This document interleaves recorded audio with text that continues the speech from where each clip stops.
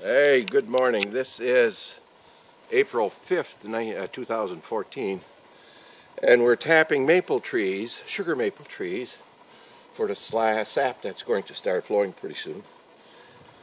So how can you tell that it's a sugar maple tree? Well, you look at the bark. It's got scales, a lot of them, and they're random any place on the tree. Compared to the oak tree, which is right next there, you see it's got a pretty uniform bark with deep fissures. And compared with the red maple tree behind me here, the foolproof way of telling whether or not it's a sugar maple or a red maple is that red maples have flower buds on them already. They're very early. It's a very distinctive feature. So you get a sugar maple tree like this, and when the weather begins to thaw, about the time that a kid can make a good snowball, that's the time to think about tapping. Moreover, you can listen for the hoot owls because they're the first to nest. They feed on the migratory birds after their hatchlings have to be fed, and so they're early, and that's about the time to get out there. Get your equipment together, get it cleaned up, and get ready to go. So here's how we do it. Years past, I had a hand auger, and I hand drilled every one of the 450 holes that needed spiles. But now it's so much more convenient to have an electric drill which bores into the tree trunk. This is a hard wood, and it does take a good deal of power to do it. So I'll begin drilling tap holes. The first thing is a tap hole a little higher on the trunk.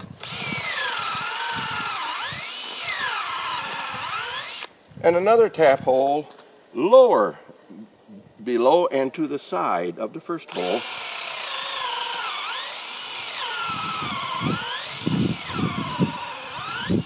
The first tap is a piece of plastic tubing attached to a plastic spile, and it gathers the sap from the hole and directs it to the pail. This one is tapped in, and you can tell when it's seated because the hammer will bounce off the spile. You hear that? It makes a tattoo. That's deep enough. And then a metal spile. The metal spile, aluminum, is made with a hook on it to hold the sap pail. It too gets driven into the tap hole in the tree trunk. And again, you can tell when it's seated because the hammer will bounce, see? If you tap them too deep, pound them too deep, it'll crack the trunk. And then the sap will leak out above and below the spile through that crack, and you lose the sap.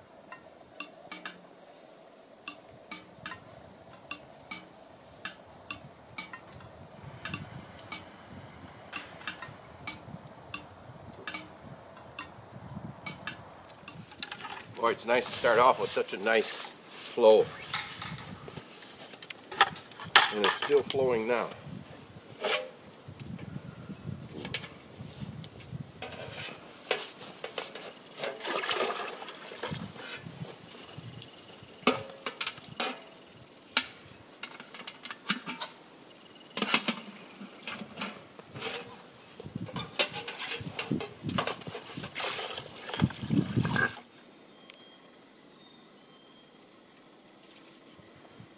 There are some, even small trees, that produce prodigiously.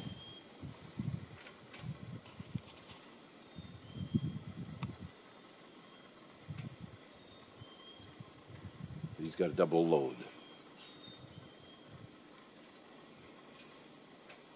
You hear the black-capped chickadees making territory.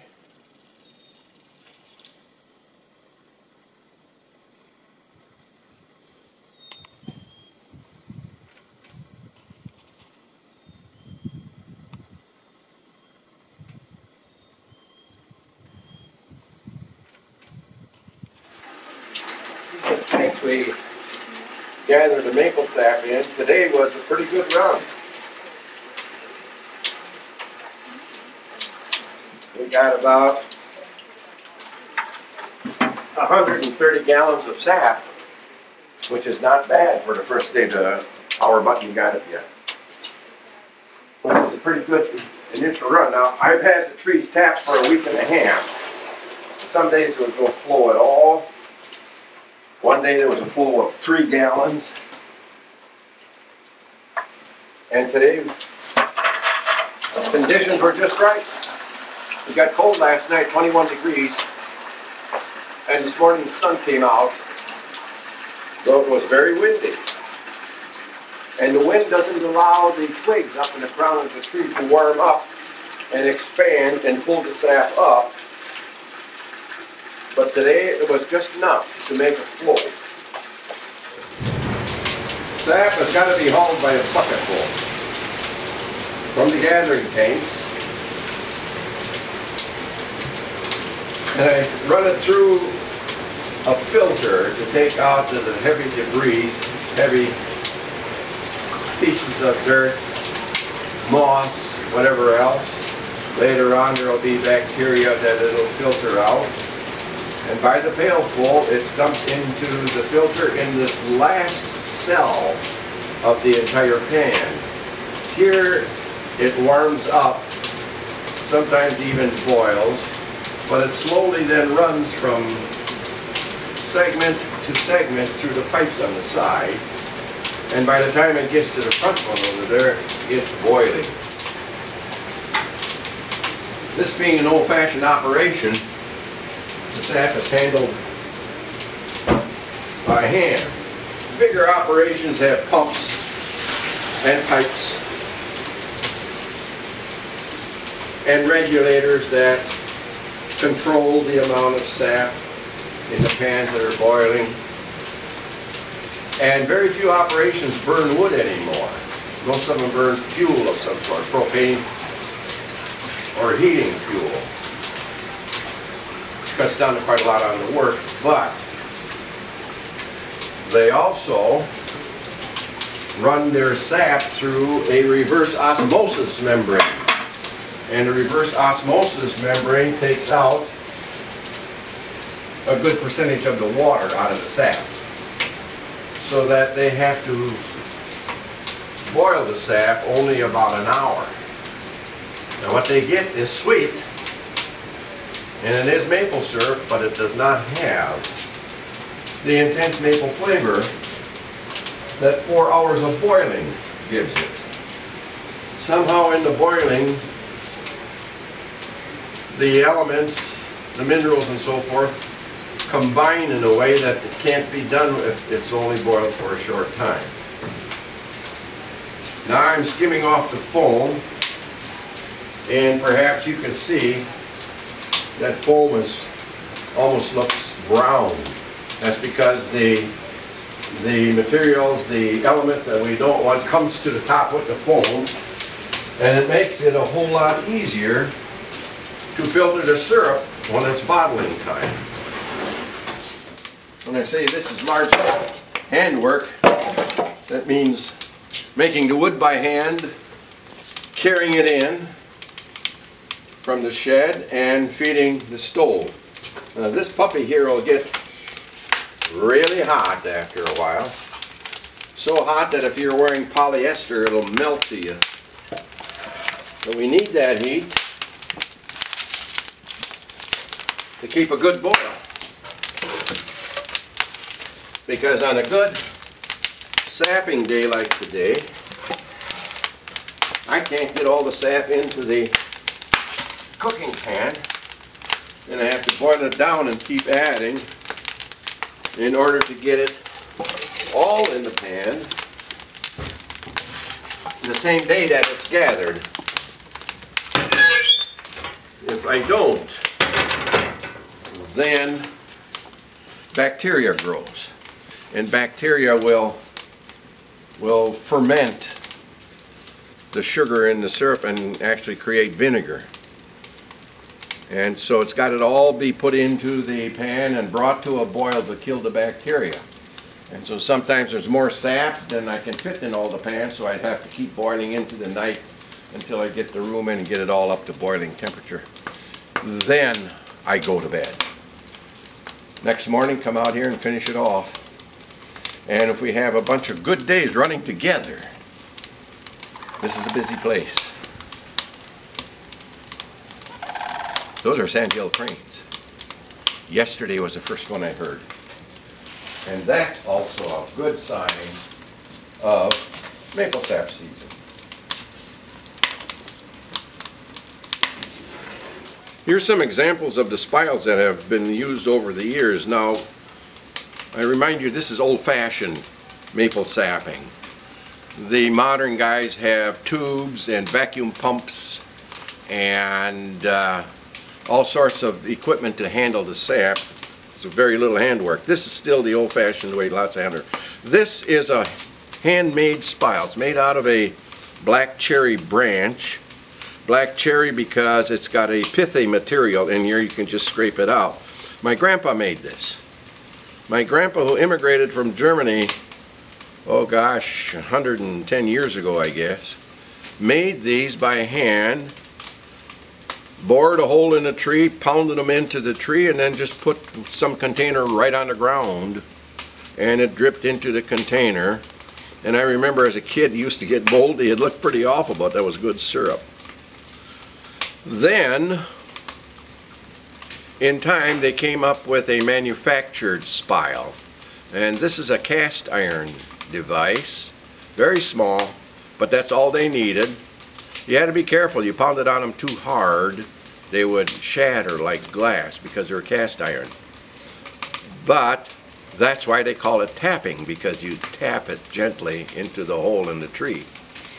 That was the first manufactured type, and now I use this kind. This is made of aluminum. They're inserted into a hole that's 7/16 of an inch in diameter, and you can see that tapered body allows the sap then to run through the hole on the bottom and drip out into the pan. Convenient hook to hook the sap pail on. Nothing goes into my sap. Nothing but hard work. And the pleasure of being out in the woods at that time of the year and listening to the sap hit the bottom of the sap pails like an orchestra out there in a good flow day. And the result is syrup that many people have told me exceeds the flavor of commercially produced maple syrup. Okay, well, we boiled the sap down for more than 4 hours. And now we're ready to take off the syrup. We know that it's syrup because when you look at the surface, you see these little circles all over. That shows that this syrup has got the right concentration and the right amount of sugar, and it's time to take off. I don't fire very much here at the end because I don't want to scorch the bottom of the pans, so I let the fire down. And it's now just about syrup. How do I know? My mom used to take a ladle of syrup and throw it in the snow, and if it got gummy, it was ready. Now, of course, I can do it in one of two ways. I can do something called what they call sheeting in the candy making world. When you pour a little off the edge, when the drops come off perfectly round, it's not ready yet. But if they come off a little wider, notice that they're coming a little bit wider, it's called sheeting. And when it gets to that, that's also a sign. Again, people who make candy know that. There's another thing that we got to kind of protect for when it is that done. And that's from boiling. If you have too much heat, it'll boil over suddenly. The foam has a kind of a surface tension that doesn't let go. And the way to prevent it, otherwise it'll boil over everything, make a mess. The way to prevent that is to take a piece of evergreen, in this case balsam fir, and all you have to do is just it starts mounting up. All you have to do is pass this through like that, and the foam goes right down. It just eliminates. What this does apparently is to transfer a little bit of oil to the top. My mom used to use a bacon rind to do the same thing, to knock the foam down. But I control it by cutting down on the amount of fuel I've got and the amount of wood I add to this so I can control the temperature. Now it's ready to go to syrup. So I'll do a sample in my hydrometer, and my hydrometer is nothing more than a scale with a weight on the end, and it measures density, so that when this becomes very dense with a lot of sugar and very little water, it pushes the hydrometer up. And you can read the scale off the side of the hydrometer, and you know when you have syrup. Notice that it kind of pours like water. It's real thin. That's because it's hot. Once it cools off, it thickens. Okay, see the hydrometer pop up? Floating? All I do is lift it up a little bit and there's a red mark. That's what I'm shooting for, is that red mark. That red mark indicates density enough to be syrup. I don't run it all the way to that red mark here on the pans, but when it comes time to bottle the syrup, then I cook more of it off and to that red mark, and then it's perfect. Everything is the same. Pail hanging here, faucet turned on, and that's syrup. I gathered in these pails and eventually stored in the milk cans that I have for that purpose until the sapping season is over. After the sapping season comes the bottling season. And at that time, in the kitchen stove in the back of the room here, I heat all this syrup up, run it through a filter press, and bottle it at 200 degrees, store it in my cupboards, and then start making distributions. I don't sell syrup. I enjoy harvesting it. I enjoy the company that comes. I enjoy my neighbor, Julie, working with the sap and the cooking and so forth. But with 8 children and 16 grandchildren, I've always got a good place to share my syrup. That stuff is just the right color for maple syrup. That tells you that it is flavorful.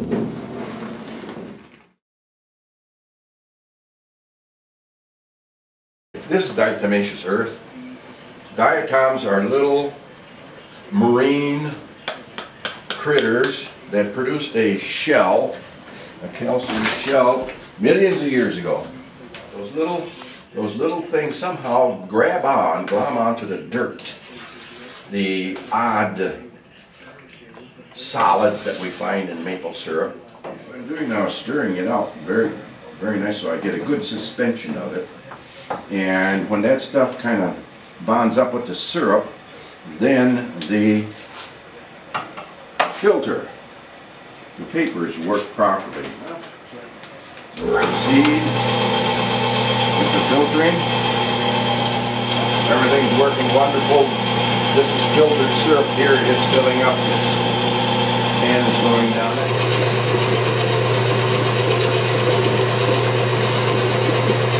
Oh, that's good looking syrup.